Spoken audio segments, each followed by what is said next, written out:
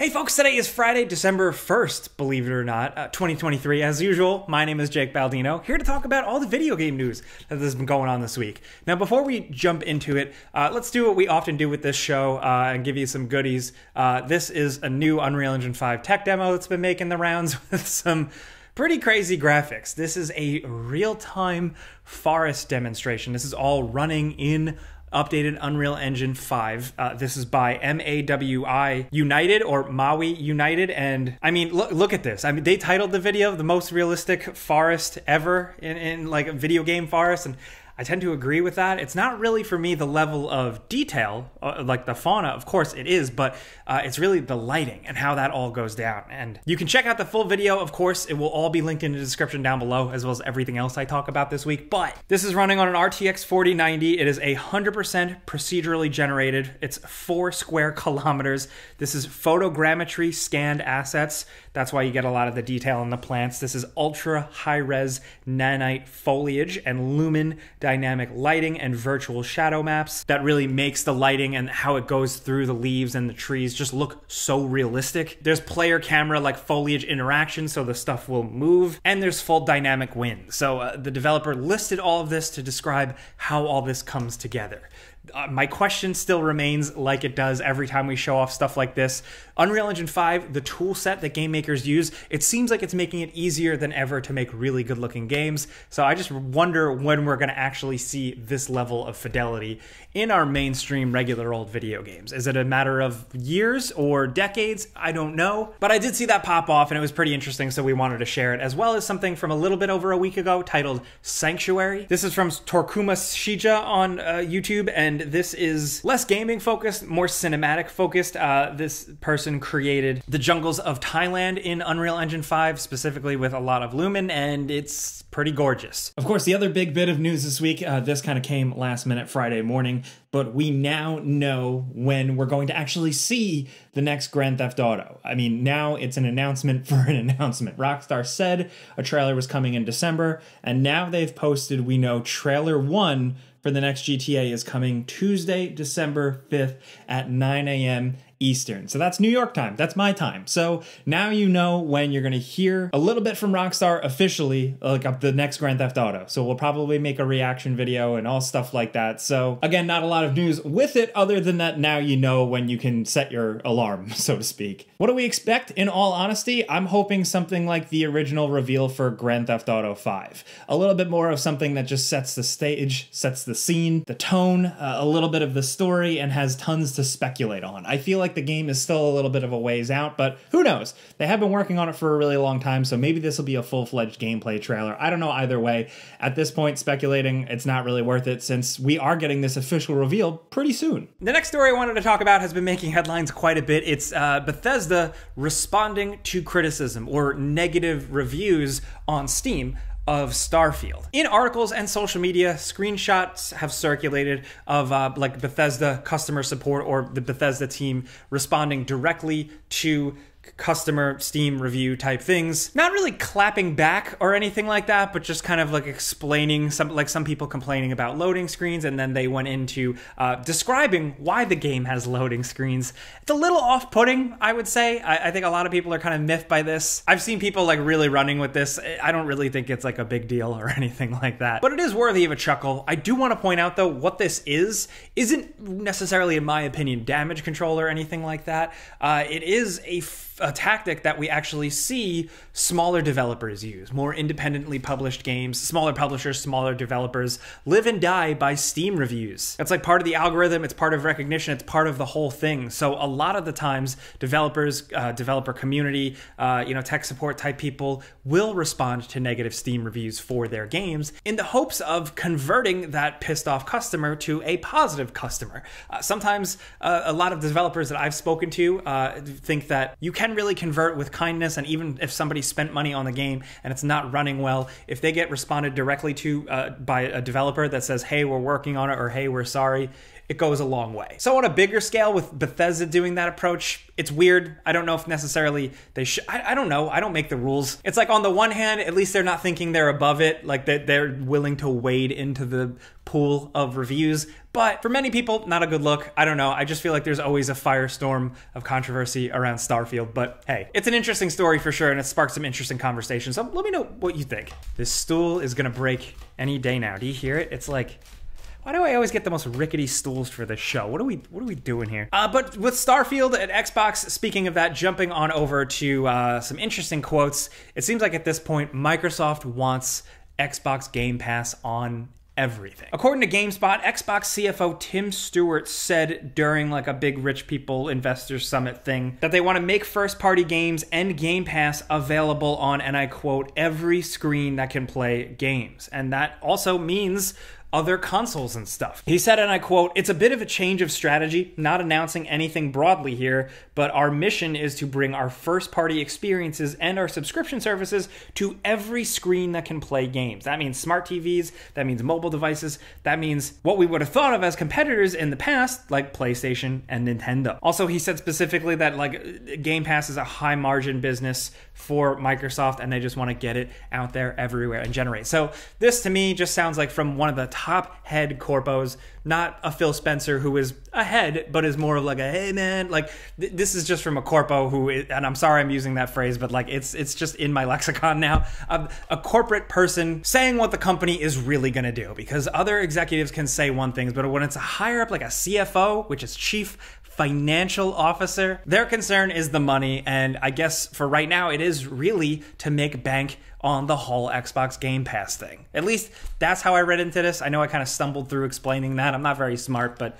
yeah. Hey, now switching gears over here real quick to talk about today's sponsor. It's Vessi. Now, if you're new to the channel, you might not know that Vessi has been providing dependable, comfortable footwear to us for years now. We've been recommending them forever. And that is specifically because it's great footwear. They have a bunch of different styles, shapes, colors for every person, every occasion, but also, of course, they are 100% waterproof. Like, yeah, really. But they don't feel like waterproof shoes. They just feel like regular old shoes, but they keep your feet cool in the summer and warm in the winter. They just work. And speaking of the winter, lately I've been rocking the Alta high top.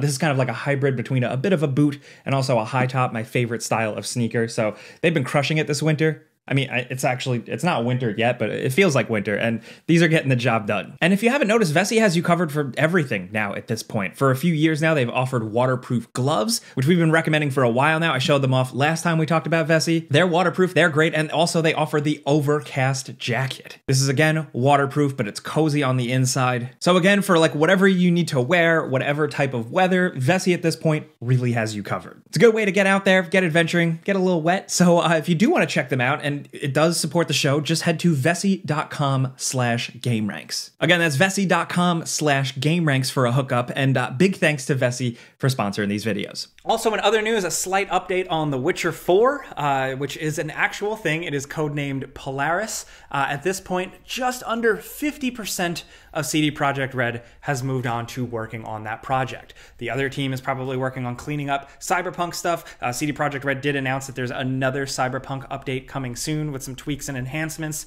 Then also, CD Projekt Red has a lot of other projects going on, but the plan is for more people to keep jumping on this Witcher 4 project, and we're probably not going to see it anytime soon. I'm sorry, I don't want to be like the bearer of bad news, but there's a reason right now why all we get are these little tiny updates, and the game still just has a code name. It's because it's a ways off. Still, it is interesting. If you're looking for more insight, I linked in the description down below. GameSpot put out a really good 30-minute documentary on Cyberpunk 2077 and CD Projekt Red.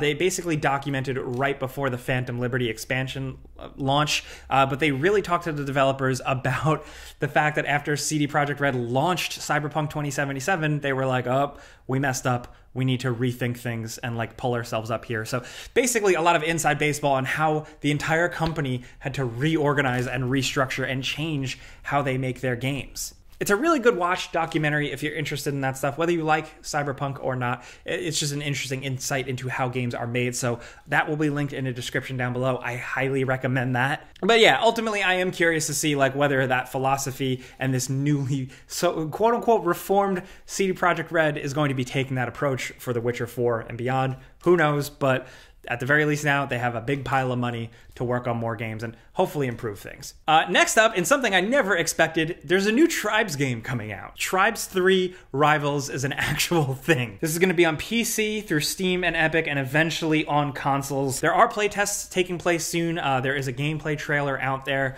You can see it on screen here.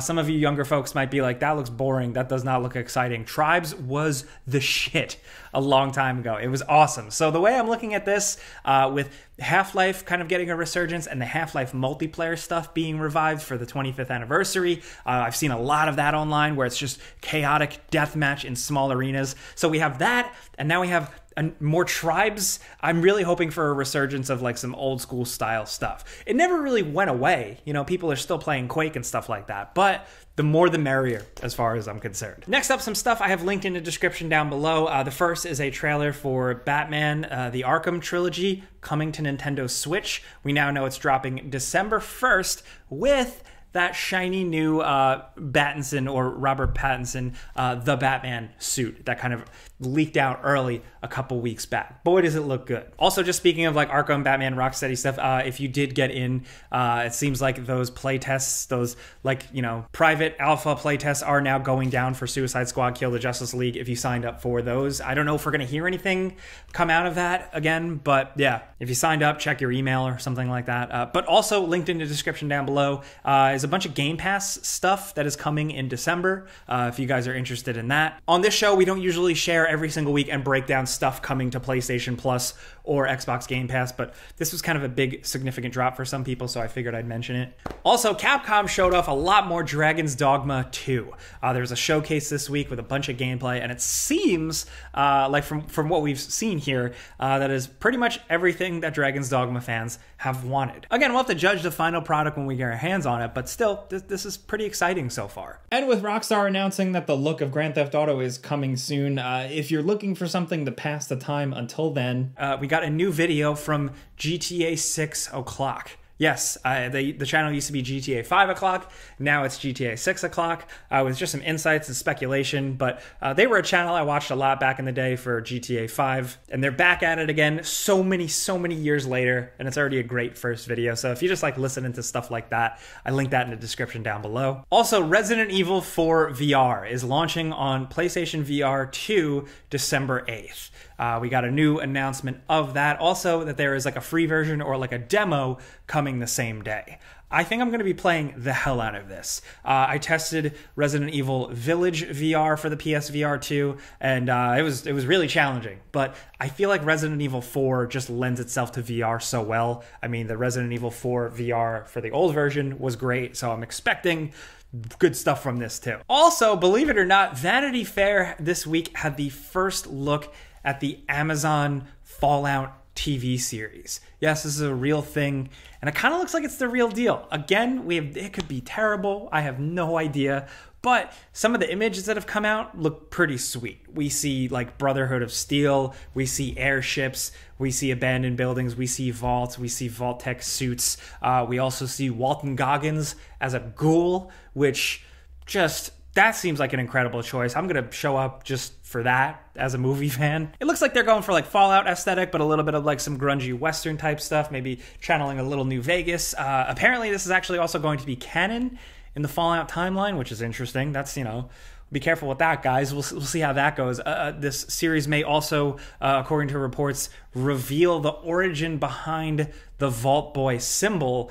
There's a lot here. I hope it's good. I always root for video game things to be good. We don't know for sure, but as of right now, just feast your eyes on these images, and I've linked the Vanity Fair article, just kind of like about the making of it and stuff, down in the description. And I want to know what you guys think, honestly. But that's the show this week, so I want to know what you think about all the video game news. It's a bit of a quiet week, but next week, the Avatar game is dropping, the day before is dropping, and the Game Awards are going down. So yeah, hopefully we get some good juice out of that. So let me know what you think in the comments about everything we've talked about, you know, from what do I have on my list here? Oh yeah, Bethesda and the Starfield review thing, that gorgeous Unreal Engine 5 forest, a new Tribes game, and of course, most importantly, what are you playing this weekend? It's for our research, so we can tailor some videos and some lists and news to you guys. So in the pinned comment below this video, it's going to say like, what games are you playing? Let us know.